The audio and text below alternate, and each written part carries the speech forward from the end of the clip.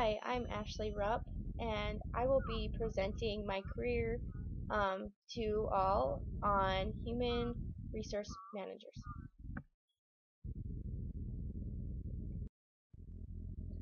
So, what human resource managers do? They oversee workman's comp, the company's insurance, and other benefits for its employees. They advise managers how to handle situations like sexual harassment. They coordinate and schedule support staff and specialists.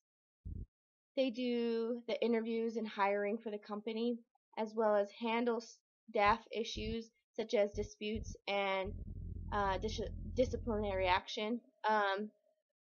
And they manage staff, but they also work with higher up management like corporate as well. So, some types of jobs in human resources would be labor relations manager, payroll manager, and recruiting managers. Um, Places that they would work, obviously, they would work in office buildings. They work during normal business hours, and most of them do work full time.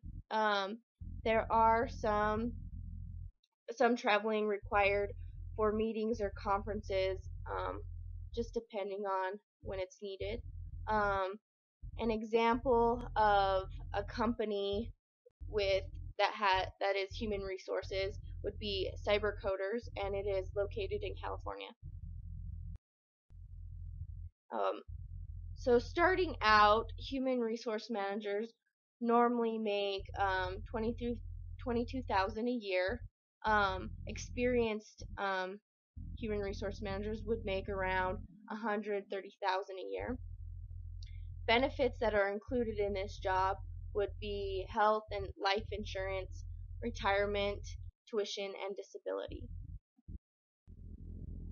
Some of the educational requirements for this career would be um, a bachelor's degree in human resources, business administration, or marriage and family.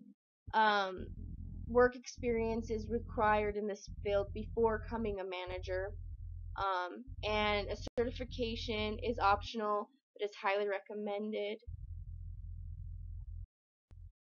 Um, some of the stressors in this job would be disgruntled employees, keeping up with improvements in technology like computers and software, delegating training opportunities to staff, and dealing with rapid change like mergers and downsizing.